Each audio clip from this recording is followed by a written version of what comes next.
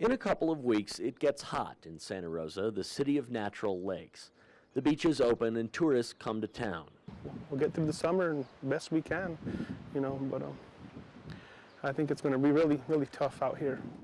Tanika Dodge and Yvonne Gallegos spent last summer as lifeguards. They were such lively kids, so we are going to miss them tremendously. Tanika and Yvonne died in February, allegedly gunned down by Joseph Page outside his home near a party spot used by generations of Santa Rosans. Page allegedly told investigators he shot Yvonne Gallegos as she tried to climb into his home after breaking a window. Then he went outside and allegedly shot Tanika Dodge, who was standing nearby. Friends who were with Yvonne and Tanika the night of the shooting told police the two were trying to use the bathroom in Page's home. Then, just hours after police cleared the crime scene, Page's home burned to the ground.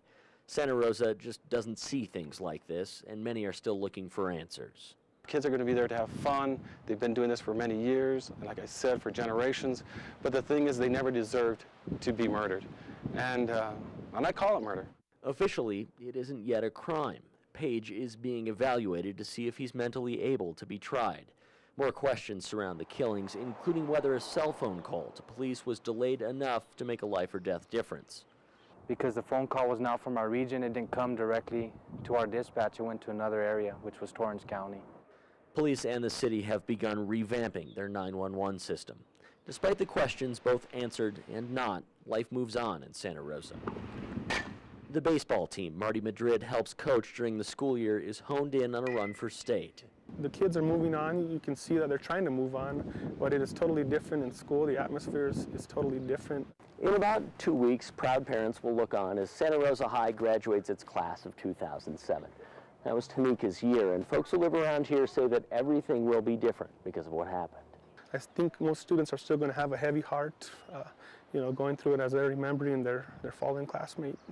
It's different without her. It's really different. Alex Campos is one of many dealing with the loss of a classmate.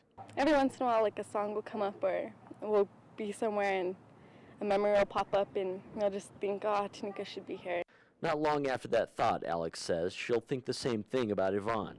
As spring passes and the baseball season ends, summer begins in Santa Rosa. Lifeguard training is underway, and things will get very busy, but no one will soon forget. It's not going to take 2 months. It's going to take a very long time, and who knows how long that could be. In Santa Rosa, Matt Grubbs, KOAT Action 7 News.